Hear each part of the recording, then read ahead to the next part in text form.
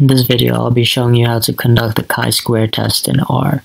And so the first thing we're going to do is we're going to create some test data.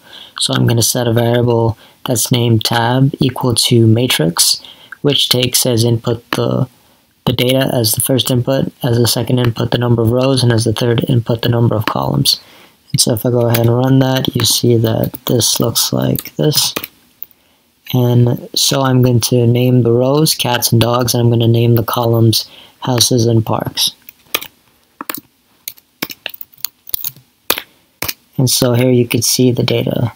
Now the question that we want to answer is, are the proportions of cats and dogs different depending on whether we are looking at houses or we are looking at parks?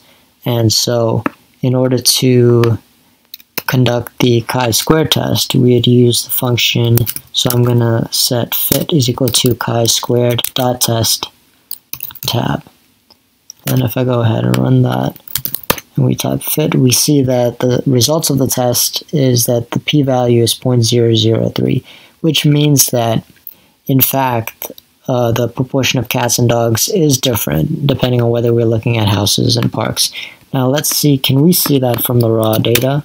So if we looked at cats, we see that 40 cats are in the houses and 10 are in the parks. So that means of the 50 cats, 40 divided by 50, 0.8 are found in the houses, 80%. And for the dogs, we see that 25 out of 50, or 50%, are found in the houses. So we could clearly see that there's a greater proportion of cats in the houses. And so we can look at different parts of this function. If we wanted to extract the p-value, we would type fit